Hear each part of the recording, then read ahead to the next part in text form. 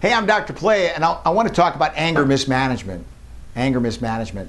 I mean, when people think about anger management, they usually think about, triggers and those topics, people, and situations that don't get to them and don't trigger them. But let me tell you about anger mismanagement. It's something that a lot of people do on a regular basis and don't realize they do it. First thing, of course, is they scorecard regularly. Scorecarding, it's a list of things that I've never forgiven you for. I point out your mistakes and the mistakes of all those around me, and then I do them so well and so nicely that not only do they relive them, but I relive them. Okay? Then, of course, I go out and get that big fat lunch that I've liked, which is French fries and ketchup and soda with sugar, and I fill myself up with all this nasty food that, of course, violates my system and gives me a sugar spike. And then, of course, when I go home, I got to have a beer or a glass of wine. And while I'm having this beer, this glass of wine, I'm going to talk about what's bugging me. I'm going to let you know the shit you've done that I don't approve of, and I'm going to let you know specifically all the crap that I've held against you for such a long time, and I'm going to problem solve after I've had my second beer. Then I'm going to go to bed, put my head on the pillow, and while I'm there trying to go to sleep, I'm going to start replaying all that crap that happened to the day so that tonight I don't sleep worth a crap.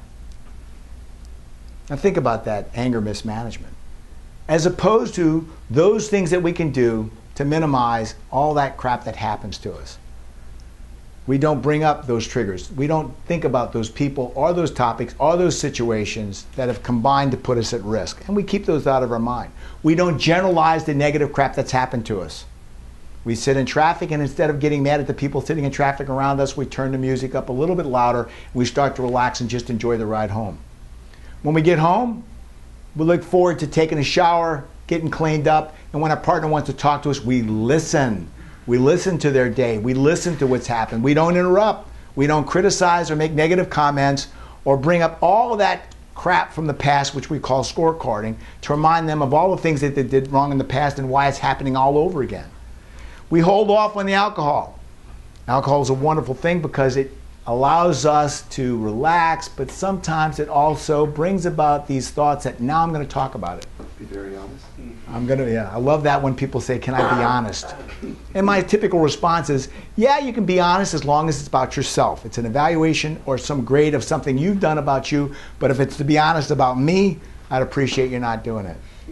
And then, of course, we get away from the fat food and the sugar, and we stay away from the malts and the sodas. A Big Gulp, you ever look at one of those things, Big Gulp?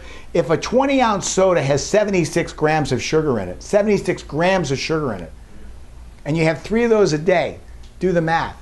You're approaching 240 grams. Well, there's only 454 grams of sugar in a pound. You drink 3 of these sodas a day, and you're approaching a half of a pound of sugar a day. And we wonder why people are diabetic or have high blood pressure. But then, of course, just understand, we go home, we're eating pizza, and we're having French fries and ketchup, and we're drinking beer, and all the stuff that pollutes our body and takes away from us our ability to be restful. Okay? Those are all the things a person should do if they want to mismanage their emotions and experience intense emotions. It increases the odds for you to become more reactive. It increases the odds for your triggers to be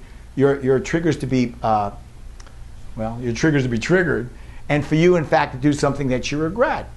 But understand, the idea of anger management is to be aware of yourself and be aware of those things that build up into those highly stressful events that make you more likely to blow up and explode. Okay? That was all they wanted me to do. We're going to talk about, I want to give you this whole topic about stress management, and I'm going to fly